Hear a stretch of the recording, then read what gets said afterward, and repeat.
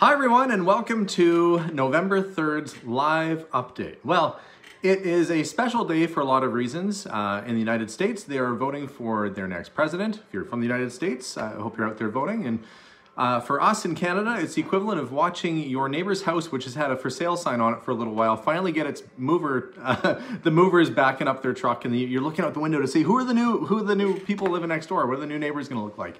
So we'll be watching with bated breath. But that said, it's a much more special day. Abigail, can you pause it for a sec?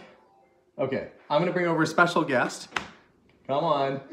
She's not even a teenager yet, but she's 11 years old today. So she's a not quite teenager. This is my daughter, Abigail. So Abigail, it is your birthday today. And am I interrupting your video game time right now? She is playing Mario Kart and I think having fun. But did you have a pretty good birthday so far? Yeah. Okay, she's being super shy. Yeah, so it's my little honey. It's her birthday today. Okay, skedaddle, you can go play. Happy birthday, honey. Anyway, so it's my daughter's birthday today, and that makes it the most special day in the whole world for me and for my little girl. So she's gonna continue playing her game. That's what's happening right now. There's some video game playing happening. And I, on the other hand, am going to do a little check-in on the comic book sale. So if you guys remember seeing a little while back, we had a whole pile of comics that I went and picked up, and Abigail and her brothers and Melissa, my wife, you know, her. She's not with me right now on the live feed, but her, you know, the wife. We all offloaded this giant trailer full of comic books, and it was so much stuff that I had to make a decision. Am I going to be a comic book store from now on, or am I going to auction this off and hopefully do some good work? And I can see Melissa in the comments saying, "I'm here, the wife, LOL." Yeah, which means I'm probably in trouble later on, but that's okay. I usually end up in the doghouse anyway. But our dog is super small, so it's really awkward getting in there. He's a Yorkie. He's like this big. So when I get sent to the doghouse, it's equally bad for me and the dog. So today's the day. We are going to do a bit of an update. We're going to check in on the auction, which is live and online right now, and see how things are shaping up. So while Abigail, who is doing that right now, playing Mario Kart, we are, let's see. Okay, somebody said it's the most important election in American history and you run an auction. The auction isn't, the auction is starting today. And this is a segue, this is a, the auction results have a long way to go before before anything's decided. So we're going to take 20 minutes out of your day, and I know it's a special day, and I know it's an important day for many people, but I'm honestly just trying to offer a little something different to watch on this day. So here we go. We are going to just flip this around, and thank you. People are saying glad for the distractions. So I promised that I would do sort of an update to see what's going down. And here we go. And yes, we are in Canada, but we still do watch the US elections here in Canada because we're curious to see who our next door neighbors are going to be. It's kind of an interesting day for us too. So we'll be looking over there and see what's going on. Plus, I guess I should probably say my family was American longer than they were Canadian. We were in the United States from the late 1700s up until 1920 or so. So our family has really deep roots in the United States. So I do take a special interest, and we have lots of family that are still down there, including my sister Heather, who's in Colorado. So wishing her well today too. And to all of our friends and our family who are in the United States, we wish you nothing but the best on today, your very special day. So we're going to switch this back around. We're not going to talk elections too much right now because I don't want the conversation to get derailed at all. But we are going to talk about comic books, and what's more American than talking about cowboys? Or if you're Ukrainian and a cowboy, it's cowboys. Like I might be partly cowboy, I guess, which is funny. My dad gave me the middle name of Dustin because he thought that was a cowboy name, like I'd be Dusty. And then I found out I'm allergic to horses, so that didn't go over so well. So not much of a cowboy heritage for me, but that's okay. We're gonna flip this around now. So yippee-ki-yay! Oh, I guess they said yippee-ki-yay. And I can't help but think of Bruce Willis saying that, and he's got a little more colorful version of that. But this is at Comic Connect. Where is it? Can I see? Comic Connect. So you just go to comicconnect.com and you log in and you see the auctions that are going on. And we've got the cowboy auction happening right now, comicconnect.com. And when we go in, they say, okay, wow, what do they talk about? Rare, newly found Western comics up for auction. Move over, Superman and Batman. I'm going to read it like I'm really meaning it. There are some new heroes in town. I wish I'd be cowboy. Instead of capes, they wear cowboy hats. Instead of superpowers, they have horses and guns. They belong to the comic world's Western genre, and they're proof that there's still gold in them there storage lockers. And then you have like the 50s music. Their discovery reads like a treasure hunter's fantasy. Recently, roughly 10,000 largely Western-themed collectibles were unearthed in a Canadian storage unit purchased by a savvy collectibles dealer. I guess that's me, I'm savvy. Look at the picture they put up of me. That's my savvy face. Eee, that's a toothy grin right there. Their publicist called me and they said, can you send us a picture of you holding up something? And I said, okay. And I sent them that really toothy grin. Well, that's one of those pictures that you kind of regret later in life. But anyway, then they say, some of the best known comic series featuring Roy Rogers, Hopalong Cassidy, Red Ryder, Gene Autry, Wild Bill Elliott, Lone Ranger, and so forth are coming through this auction. And the guy that owned all this stuff was a real deal cowboy. We did quick draw and stuff. So anyway, what are some of the big, well, there's lots of #1 issues like Roy Rogers, Turok, Son of Stone, Gene Autry #1, and then lots of movie posters too, including full one-sheets, Hopalong Cassidy, and then we've got all these different sort of posters. These are lobby cards. These are smaller ones that would have been promotional, like out in the lobby, and really, really, really cool. So let's see. Let's go click here to view the entire quick draw auction, and it should take us over to a link. There we go. So what I noticed that they did, they started off the auction with a lot of movie posters, and literally lots of movie posters. And when you look at the details here, so it says 1940s Western lobby card lot. And these go back to the 40s or so, and the artwork on these is just amazing. But then I looked to see, how many are there? 90. Look, there's 90 lobby cards. So normally in an antique store, these things go for, I don't know, like $10 to $20 each. 90 of them. So that's like $1,000 worth of lobby cards. How much are they going for? $1. You got a dollar bill in your back pocket, you could own 90 lobby cards. Look, you could buy my stuff and flip it and retire. I really hope that these bids start to go up because that is awfully low, you know, but that's not even like a dime a piece. That's not even a penny a piece. Like, what is going on? Anyway, fractions on the dollar right there. But they've got all these lots of movie poster lobby cards. I didn't know they're gonna be putting them in such big lots.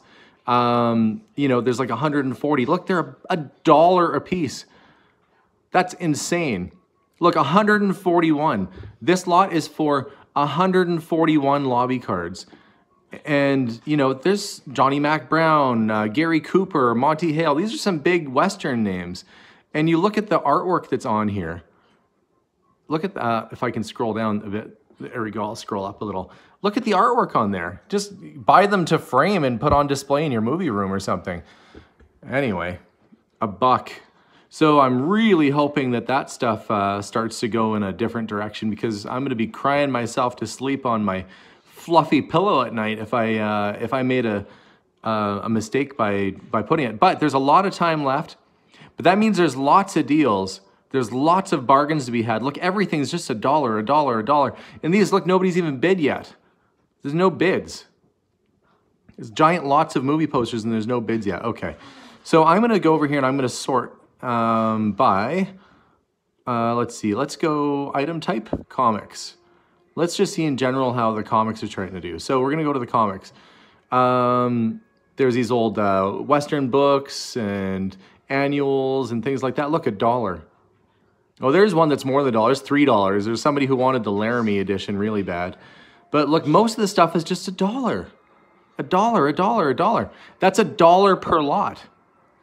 Like that's crazy. Even when I do the auctions with Castner, they start things at like $10. These guys, I guess, are really hoping that people are encouraged to bid because they started everything at $1. But with thousands of items up for sale and thousands of items up for grabs, starting at $1 a piece, you might get some really, really great deals in here. So there is a way to sort this, and there is a way to see how things are going. So we're going to sort by price highest first. So let's see what are people bidding on. Hopefully more than $3. Okay, so we're seeing a little bit more action here in this area. John Wayne #1, and it's graded a 6.5. That's a decent comic. That comic in that condition, I think, is worth about $1,000. $269 right now. So that's still a pretty good deal. Turok, Son of Stone, graded at an 8. That's a pretty high grade for that. $190. Again, that should be about a $1,000 comic. So we are seeing a few comics over the $100 mark, but all in all, it kind of drops off a cliff very sharply here and drops down to getting, you know, lots of comics for $40. So some of these are like, look, there's Captain Marvel. There are some, there's Flash Gordon in here somewhere too. But let's see, like this Tim Holt lot, $40 for a whole stack of Tim Holt comics. And that's Ghost Rider appears in, look, Strawman versus Red Mask. There's some cool sort of like, I don't want to say sci-fi, but you know, they have Ghost Rider makes appearances in Tim Holt and stuff. So this is a neat series. Tim Holt is a neat series. There's 8 comics altogether. They say that it's worth at least a couple $100, and right now it's at $40. So there are definitely some really good bargains out there right now to be had. I was surprised, like there's a lot, look, there's Lone Ranger #1. Or no, that's one of the very first Lone Rangers. I shouldn't say that's Lone Ranger #1. But look, it's graded really high. It's an 8.5. It's got, you know, really great color, really neat book, $26. And it's been professionally graded. It's CGC graded. Now, some of these have actually been graded by CGC. So there are an awful lot of things in here. What I was hoping to see, and maybe I can search up here for it. I'm just going to go up to the top of the screen. There's a search bar up at the top. Oops, as I bump my camera and make everybody all stomach sick from me moving stuff around. Okay. All right, so I put through, there we go. We'll get this back down again. Some Tarzan, some really special Tarzan books. Tarzan #1, the very first Tarzan comic. $20. Can you believe that? Only $20 for Tarzan #1. Now, granted, it's got a little bit of soft, it's got a bit of a soft corner up there, but that's the first Tarzan. That's pretty neat, isn't it? Back cover has a pinup on it.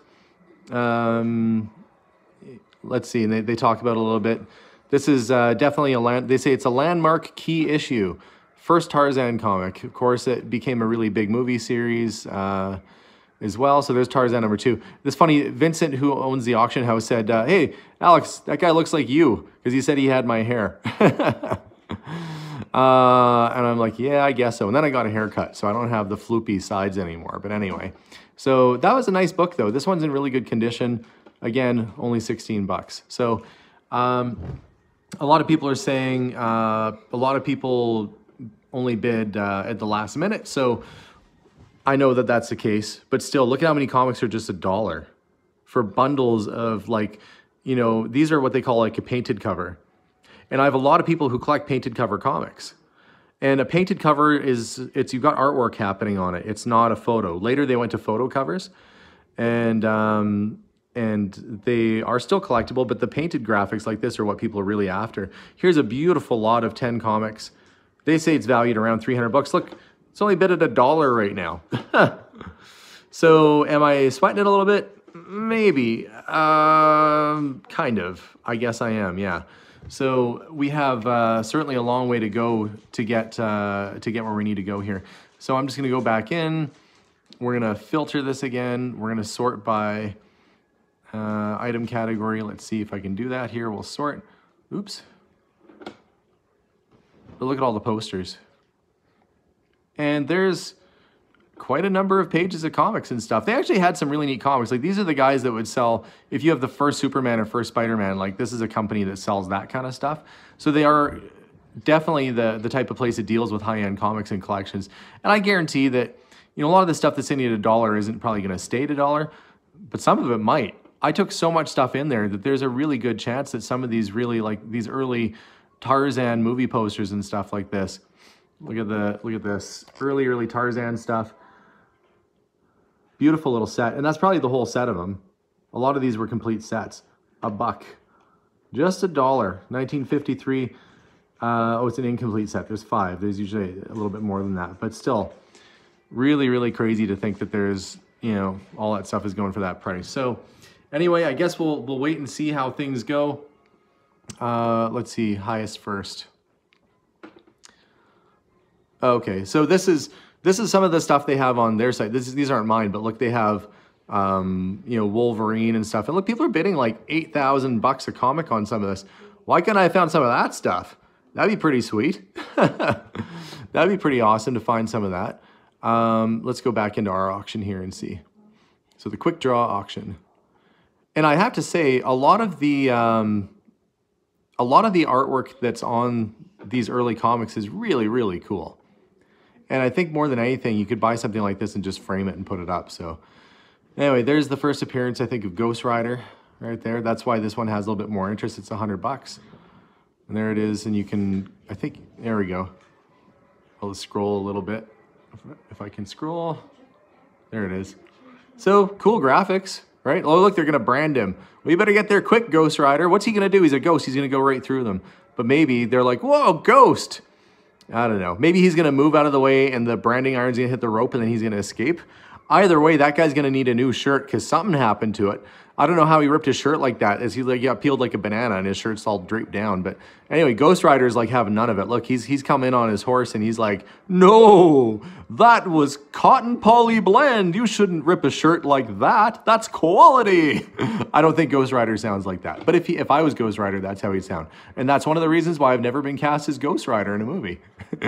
Hi, I'm playing the role of Ghost Rider. I sound like a concierge at a fancy hotel. Yes, we'll have the hot towel sent right up to your suite, sir. Ghost Rider will bring them promptly. Captain Marvel Jr., Tim Holt, you know, there's all kinds of fun stuff. Anyway, so it's just a waiting game now to see how it goes. Oh, is there sci-fi? Yeah, hang on. Is there sci-fi? Check this out, whoever asked. This is a nice little lot of Tom Corbett, Space Cadet. Look at him. He's Tom Corbett, and he's in space, and he's doing stuff. It looks like he's saving a tiny little man, but he's not. That guy's just behind him. But look, this whole lot of Tom Corbett. There's 11 4-color Tom Corbett books, $36. And they say the condition on them is, what do they say? Did they say what the condition is? Oh, 6.5 plus. So that's fine. They're in good shape. So nice little collection of them. Really neat stuff. Yeah, there's some Flash Gordon. There is some Marvel and some other things in there too. So there's a lot to look at. So I encourage you guys to go on and check it out. Oh, the grading system is on a scale of 1 to 10. So if it's 10, it's like perfect. And then they kind of go down based on if there's little creases or crinkles or things. And they're really fussy. Like you could have a comic book that looks perfect. Like this Turok Son of Stone book. When you look at it up close, you can't see a darn thing wrong with it. But when the professionals look at it, they say stuff like, you know, maybe one of the pages has a little bit of yellowing or something, and so they drop the price down a bit, or they drop the grading down a bit. That said, that's a pretty high grade comic, and that should sell for around $1,000 or so. But we have a long way to go before we're gonna get there. So anyway, that's kind of how things are going. I guess overall, I feel a little bit like vomiting in my mouth a bit, you know, and then just kind of taking it back in because you're not seeing the bids coming in fast and heavy right off the bat. There's so many items that are there for just $1 each and nothing is, well, there's a lot of things that aren't getting bid on yet. And I know that a lot of my bidders who are probably in the United States are maybe preoccupied a bit right now over the next couple of days with voting and watching the voting and so forth. But that's why we've got another, what, 13 or 14 days left of this, of this auction. Heidi says, gross, I'm eating over here. Heidi, it's okay. I didn't barf out. I held it back. And then I took it back down again because I'm sure it's going to be fine. This is like the sweating it a little bit before the auction ends to see how it goes. But the reason we want to do the sale now is that it's kind of in time for Christmas. I'm doing 2 auctions, one this comic book sale, and then there's another one happening where we're going to be selling off a whole bunch of stuff from our store, and a lot of things you probably saw me buy over the last year or so. So another big antique sale coming up, and that auction is going to be at Castner's. So either way, we're trying to get this stuff out there just before Christmas time to make sure everything is all good. So Colleen says, you better calm down. Colleen, this is your voice, Colleen. You better calm down. You ain't gonna last those 2 weeks. Well, Colleen, I am gonna calm down. I'm gonna take it easy. No, I'm kind of sweating a little bit. I am. If I'm honest. Oh, I set them all off. You know, and that's the thing. I can't buy them back. You're not allowed to buy your stuff back. That's not how that works. That's called shill bidding. That's frowned upon. When you put something in at an auction, you have to be okay with it going for whatever it goes for. Buyer's premium, somebody's asking, can you explain the buyer's premium? A buyer's premium is like this. So let's say you get 190 of those posters for $1. They're gonna charge you 15 cents as a buyer's premium. It's sort of like a service fee for them handling the sale. Basically, the auction house wouldn't take on these sorts of things if their staff didn't get paid, if the people who took the pictures didn't get paid, if the guy who ships the stuff out doesn't get paid. So they charge that 15% back so that they can get a little bit of money back out of it. So it helps out a little bit too. So I'll try and, I guess maybe I'll take a couple minutes to answer some questions, then I'll let you guys get back to your night because I know you've all got a lot going on right now. Let's see, Designer Window Fashion says, if you did a short video highlighting the auction link navigation, I would share on my Facebook page. I did a little bit of that on my last video, Designer Window Fashions. Is that a family name? I haven't heard that before. Designer Window Fashions. You can look at my last video, and I do kind of walk through the navigation a little bit. But it's pretty straightforward. You just sign up for an account and then you just log in and bid. So if I wanted to bid right now, you just go in and you click the bid. I'll show you what it looks like. Once you're in there, you just click right here. See, it says 190 bucks. It says the next bid, I think, oh, there's no reserve, so you could bid whatever. Like you put like $250 in and then you go place bid. I'm not gonna do it though, because this is my stuff, and that's not cool to bid on your own stuff, because it's not fair. So anyway, that's all you do right there. You just basically bid right in this little spot there after you're signed in. So the sign in page is pretty easy. It's right there. There's sign in and then there's register. So if you've never been on the site before, you just click register and you give them your name, you make a little password, and then you say, I am not a robot. But you probably don't say it in a robot voice. You click that and then you register. It's easy peasy, pumpkin breezy. I say that because it was almost Halloween just a little bit ago. So this is it. This is part of my winter game plan of auctioning stuff off. Hopefully we're gonna do well with the sale. It is an absolute nail biter. That's why I was doing this in the picture for the video, because I have no idea what's gonna happen yet. But we will check in again. If things start to move and things start getting exciting, I'll do another check-in and we'll watch. And when the auction is about to end, we'll do another check-in then and we'll watch the stuff ending. And hopefully we'll have some nice surprises. Deb Brown, I hope you're right. She says it's going to be fine. We'll see. Nancy says, what did Abigail want for her birthday gift? My daughter, Abigail, didn't ask for anything in particular. I said, what do you want, honey? She went, I don't know. Because she's like, you know, a little bit of an attitude-y teenager. And she said, I don't know. And so anyway, I took her shopping for clothes. And I think she's wearing her shirt, one of them that we picked out. So we got her some new clothes, and then she's a chocoholic. My daughter has a problem. It's true. No. We're gonna have to take you to Chocoholics Anonymous. She is a chocolate fiend. She is all about the chocolate. So she got chocolate from most of our family members, and I think a lot of our family gave her card. You know when you used to get a birthday card and there was money inside? Like you open it up and it kind of flutters out. You know you've aged out of birthday cards when you're like 18 or something, and you open up the card expecting like some money to fall out, and then nothing. Anyway, she got some money in her birthday cards because she's still cute and little. So she's gonna be saving up her money for who knows what. Whatever that little girl desires, she's gonna save her money up for. Last time it was for a skateboard. Heck, I don't know what she's gonna be looking for now, but she's saving her money, and when the right thing comes along, she'll be prepared. But yes, my daughter is interested in clothing and chocolate. That is the two things. So, we are gonna enjoy the rest of the night, play some games with her, and basically enjoy the rest of my daughter's birthday. So thank you so much for watching tonight, guys. I hope everybody out there has a wonderful evening.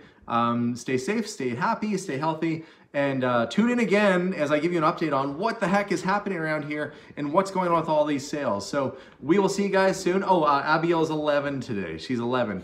I keep teasing her and saying she's 11-teen because she acts like she's bigger, but we know that she's not. Anyway, oh, look, hey, Norseman, a person named Norseman Honey gave you $5 for chocolate funds. Yay! So thank you very much. I have $5 in my pocket right now, so I'll give her $5 towards her chocolate fund right now. And she says she's rich. Okay, do you want to come say bye before I sign off, honey? Okay. There she is, wearing one of her new shirts. And why are you randomly carrying a brush around? Because why? Because why? Nothing. Okay. So anyway, it's this little one's birthday today. We are going to have a good rest of her birthday party. You want to play some more games or watch a movie or something? Oh, we're going to do stuff. Okay. Okay. All right. So we're going to go off and have fun. Abigail is leading charge tonight until telling us what to do. So you guys have a wonderful evening. We'll see you all soon and have a great night. Bye, guys. Off she goes. Oh, and I better sign off. Bye, everyone. Oh, check out the auction, comicconnect.com. The auction is live right now. If you're watching this live feed right now, it's there. If you like Westerns, you like old comics, you like collectibles or whatever, there's all kinds of cool stuff. Subscribe to our channel because there's always something going on. And we are going to let you know exactly how this auction goes. And I'll give you a full tally about how everything went right now. But later, it'll be, hopefully this will be me like in a couple weeks, I'll be like this. Yay! But right now I'm like this. So anyway, we'll see. Have a good night, guys. We'll talk to you soon and bye for now. Bye, guys.